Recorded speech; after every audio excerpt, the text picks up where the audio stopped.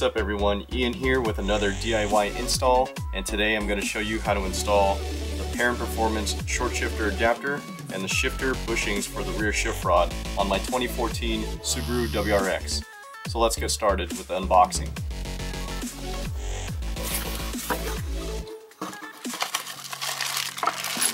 So here we have the shifter bushing for the rear shift rod and all the necessary hardware, along with instructions, Perrin decals. It's always nice. And in this box we have the 5-speed short shifter adapter with shifter bushings, all the necessary hardware. Here's the actual shifter adapter. So let's get started. With your car safely raised, locate your O2 sensor attached to your catalytic converter and remove it.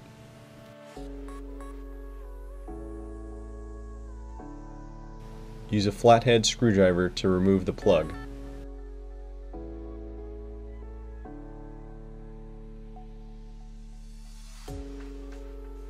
Pinch the plastic wire support for the O2 sensor in order to remove it from the transmission brace.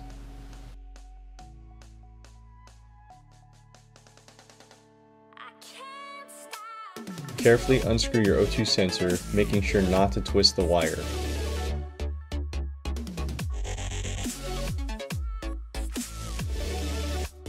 Remove the two front 12mm bolts supporting the heat shield.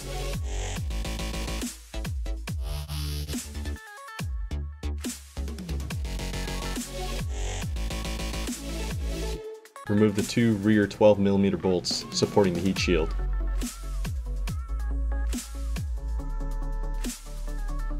Support the transmission using a jack. Remove the two 14mm nuts securing the brace to the training mount. Remove the 17mm bolts securing the transmission braces to the chassis. And remove the brace from your car. Lower your transmission about 3 inches to expose the lower shifter bushing. Remove the 12mm nut and flat washer from the bushing bracket.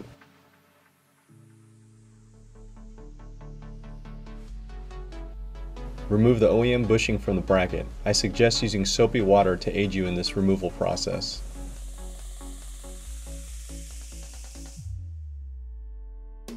Once the OEM bushing is coated with soapy water, hold the bracket and use a tool to push out the OEM bushing.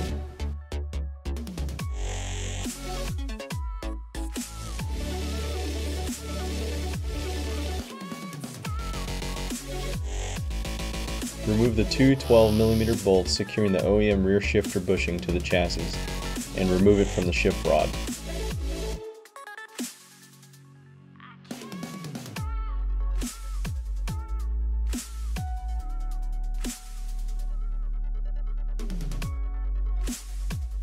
Check out the difference between the two rear shift rod bushings. The OEM bushing is on the right, which looks pretty sad, while the Perrin bushing is completely solid. Apply the supplied grease to the rear portion of the shift rod, and also apply grease to the Perrin bushing.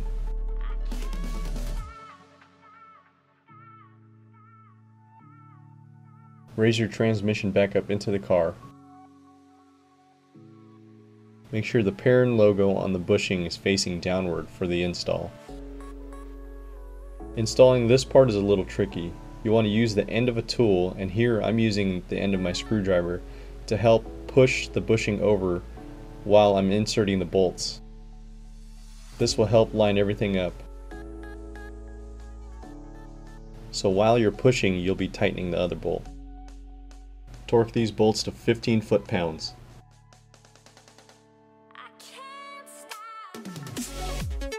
Next, grease up your two red shifter bushings and insert them in the shifter bracket.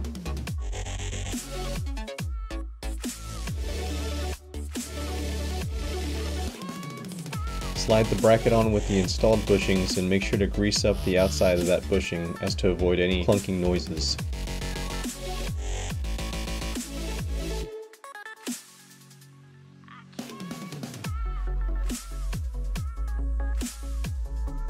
Reinstall the lower shifter linkage back onto the tranny.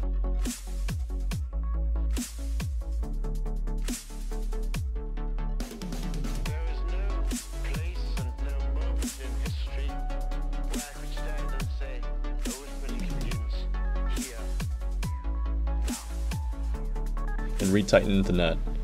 Torque it down to 13 foot-pounds.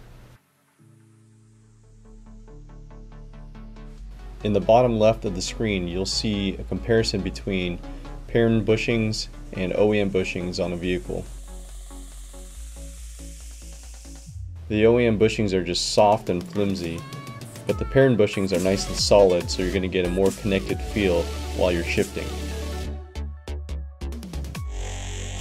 Reinstall the training supports and tighten all the bolts. 100 foot-pounds for the 17mm bolts and 51 foot-pounds for the 14mm bolts.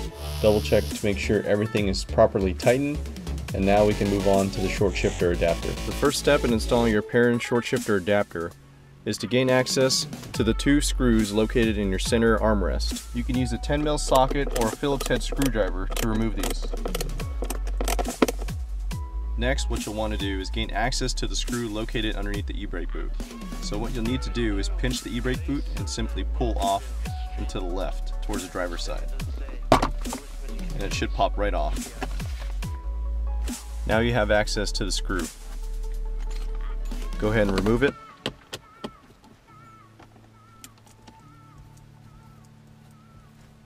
And now you can remove your entire center armrest console. Next, remove your shift knob by unscrewing it counterclockwise. Pinch the front gray portion of your shifter console and pull it backwards gently in order to remove it. And then work your way back.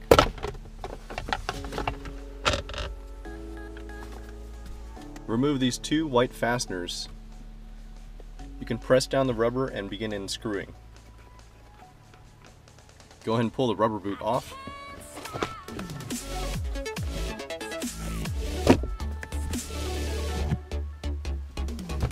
You can choose to reinstall this, but it might interfere with the shifter adapter. Remove the 12mm bolt and nut.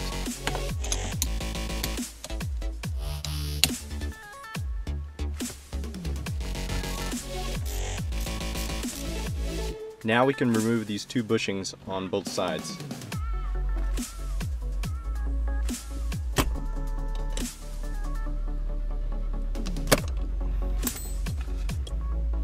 Re-grease these plastic bushings before you install them on the short shifter adapter. Install the plastic bushings into your Perrin short shifter adapter and reinsert the steel pin. Now I'm just cleaning the excess grease. With the bushings and pin installed, you want to loosen this up so it can slide over your shifter. With the bend of the shifter now pointed towards the rear of the car, slide over your shifter adapter.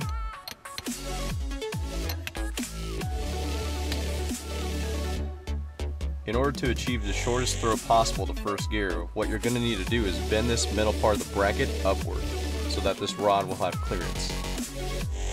Take an adjustable crescent wrench.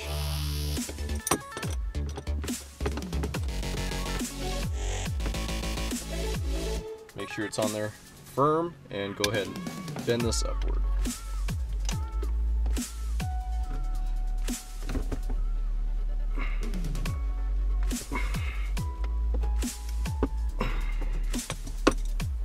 Reinsert the 12mm bolt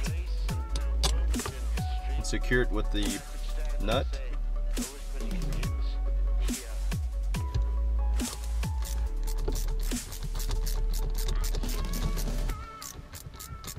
Right now I have the short shifter adapter placed as high as I can go, and I'm going to go into first to make sure I have clearance right here, which I do, so that means I'm okay. What I'm going to do now is use my hands to prop the adapter up as high as possible and block it with my right hand, and I'm going to tighten the Allen screw on the adapter to achieve the highest possible setting while I'm in first gear. And it should be good. So now I have enough clearance in first gear. After bending this as high as I could with my adjustable crescent wrench, I have perfect clearance, nothing's hitting. Second, third, fourth, fifth. And then check this one more time to make sure it's not loose. It's worked pretty good. So with this all set, now all we have to do is reinstall everything in the reverse process and take your car for a test drive. Thank you for watching. Subscribe to my channel. Make sure to like, comment, and share this video. Follow me on all my social media. I'll see you next time. Peace.